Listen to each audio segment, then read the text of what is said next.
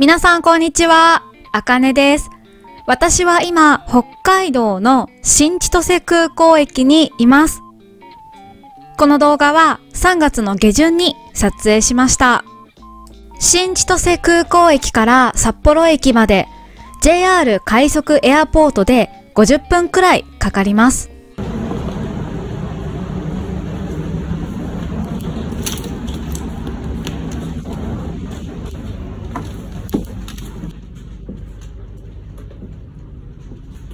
お手洗いは後方1号車と3号車にございます。すべての箇所で禁煙です。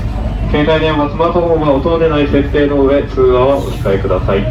新型コロナウイルス感染拡大防止のため適宜車内の換気を行います。お客様におかれましては、車内では正しいマスクの着用と大きな声での会話は控えていただくことへのご協力を引き続きお願いいたします。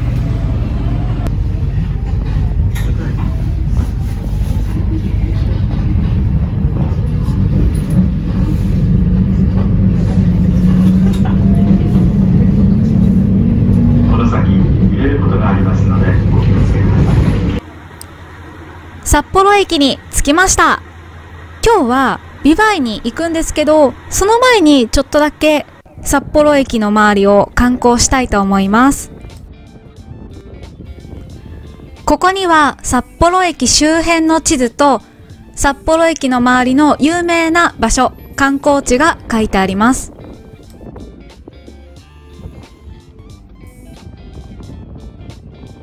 札幌駅に着いた時はそんなに雪が降っていなかったんですけど、歩いていたら突然すごく雪が降ってきたので観光するのを諦めました。これから美唄に行きます。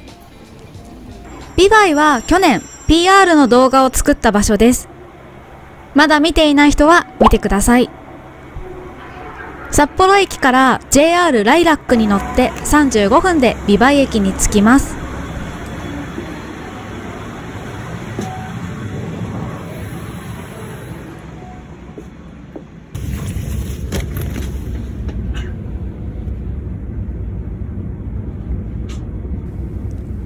駅の近くでおにぎりを買いました。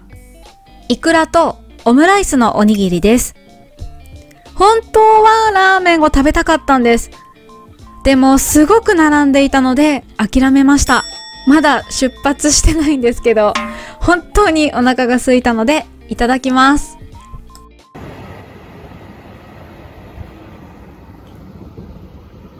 美唄に到着しました。見てください、この雪。すごい。うわ。すごい。雪。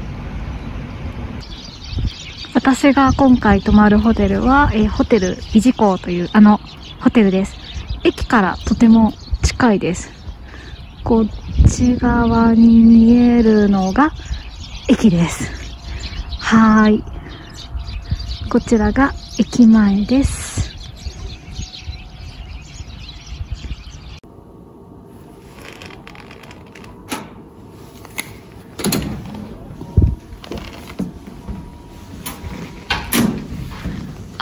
カードを入れてください。はい、こちらがベッドです。このスペースでスーツケースを広げられるのでいいですね。あ、大きい鏡もあります。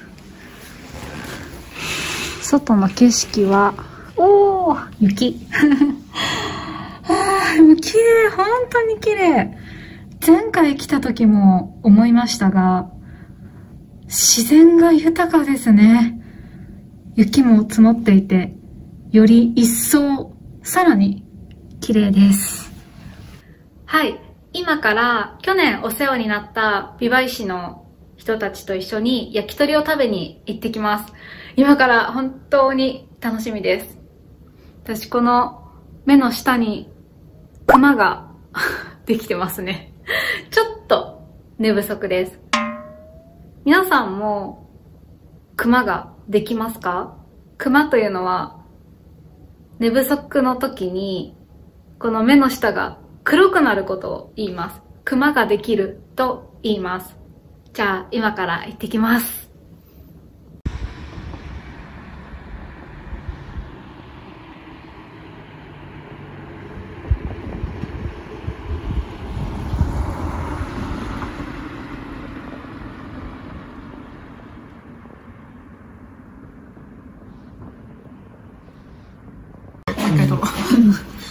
味噌ホルモンです。美味しそう。熱々ですね。甘エビの唐揚げですね。これで盛り盛り。これで盛り盛り。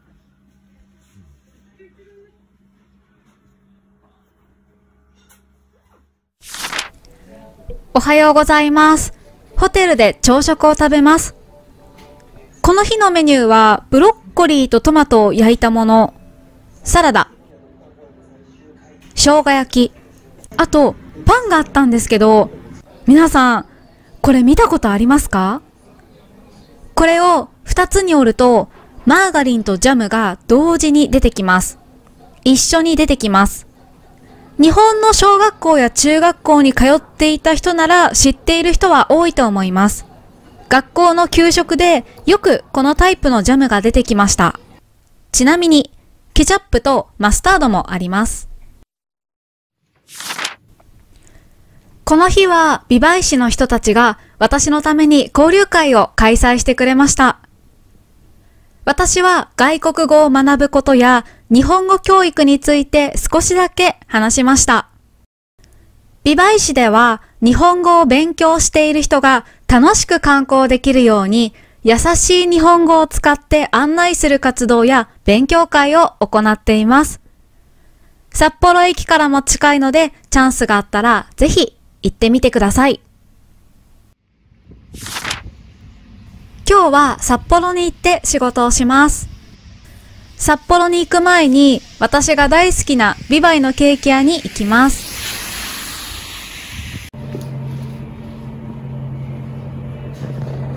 お店の方に許可をいただいて撮ってます。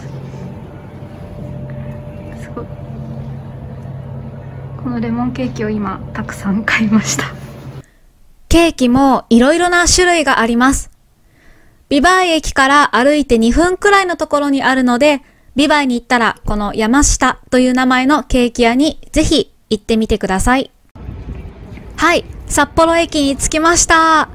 これから前の職場の同僚とスープカレーを食べに行きます。ピカンティ札幌駅前店という名前のお店です。私は前働いていた会社がとても好きでした。特に同期はとても仲がいいです。同期というのは同じ時期に入社した社員のことです。いろいろな視点に同期がいるので、今でもこうやってご飯を食べに行けるのは本当に嬉しいです。札幌では京王プラザホテル札幌に泊まりました。このホテルについては前にこの動画で紹介したので、ぜひ見てください。本当に可愛いホテルですよ。あと、札幌で小千田先生と一緒に動画を撮りました。その動画ももう5月に投稿したので、よかったら見てください。夕飯は小千田先生と小千田先生の動画を編集している西川さんと一緒に食べました。わ、嬉しい。牡蠣大好きです。ああ、よかった。よかった。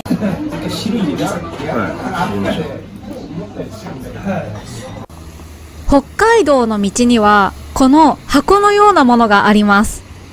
はい、中はこんな、今砂入ってませんけど、ここに滑り止め用の砂が入って自由に使うことができます。このように砂をまくそうです。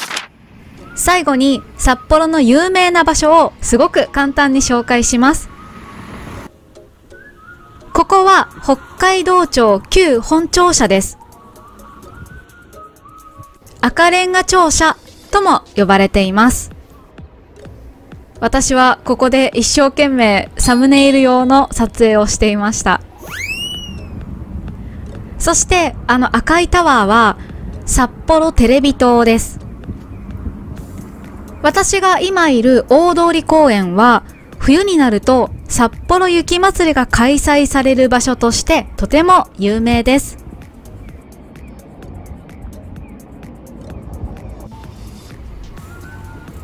こちらは札幌市時計台です。国の重要文化財にも指定されているとても歴史がある建物です。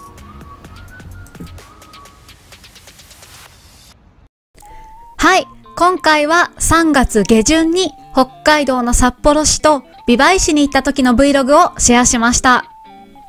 北海道はとても広いので、他にも素敵な場所がたくさんあります。ぜひ機会があったら行ってみてください。最近日本語の勉強の役に立つというコメントが増えてとても嬉しいです。